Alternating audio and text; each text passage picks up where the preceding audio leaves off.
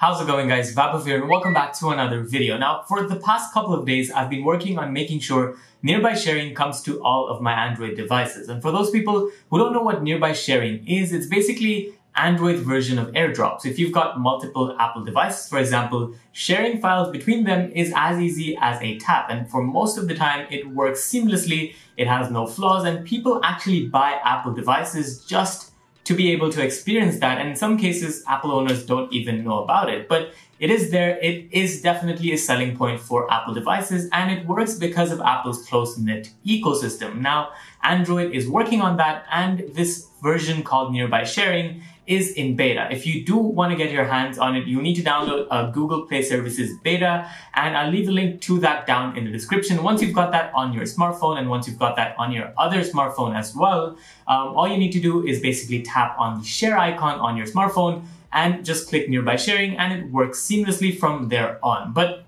given the fact that Android now got a proper counterpart to AirDrop, I thought I'd test both of them out in some real world cases. So I've got two tests in this video, basically comparing both AirDrop as well as Nearby Sharing. One is a sample with 50 images. So let's get into that. This one is basically me transferring 50 images from my iPhone 11 to my iPhone 7 using AirDrop, whereas it's doing the same thing from my Galaxy S20 Ultra to the OnePlus 7 using Nearby Sharing. And when we actually go ahead and click share or click the thing to start up the process, it looks like both of these smartphones can do it at the exact same time.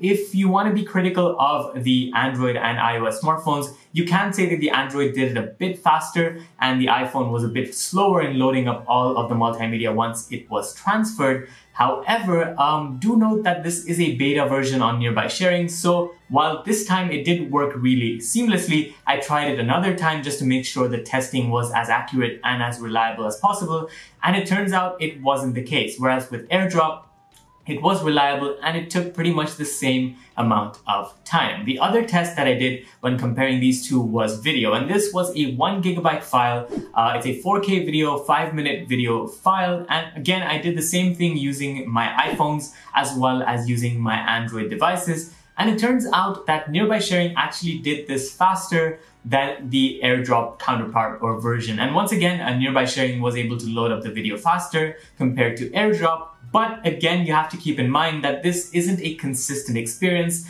whereas with AirDrop, it is. So I did it another time, and at the second time, where AirDrop did it seamlessly as the first, the Android counterpart couldn't do it the same way, which means this does have a fair few more updates to go before this thing becomes as reliable as AirDrop, and that's expected because this is a beta version at the end of the day, and it's not rolling out to every single customer out there. And given the fact that this is beta, we can really test it out, see the flaws, and make sure that the final version that rolls out to pretty much everyone who has an Android version or an Android smartphone works the best and works as close to as AirDrop as possible. Now, speaking of Nearby Sharing, this feature is also being ported over to Google Chrome. So you could use this with a Mac running Google Chrome or a Windows device using Google Chrome. And I actually tried this on the computer that I have, and I could actually find the Nearby Sharing option. I enabled it using basically searching for the Nearby Sharing option using Control F,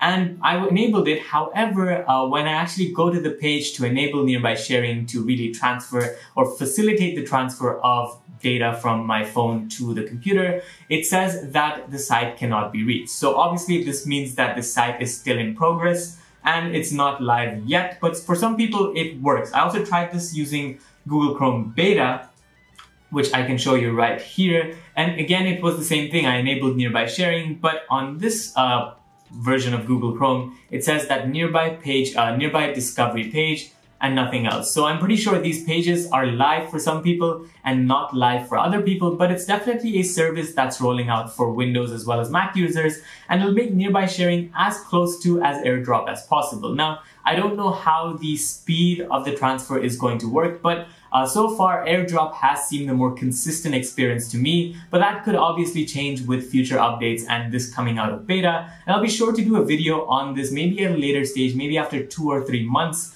of, this thing being the staple for transferring data from an Android device to another one and see the differences. But that was all for this video. I hope you guys found it useful. Again, if you want nearby sharing on your smartphone, click the link down in the description. And yeah, that's pretty much it for this video. Thanks for watching. This was Vaibhav, and I'll see you in the next one. Adios.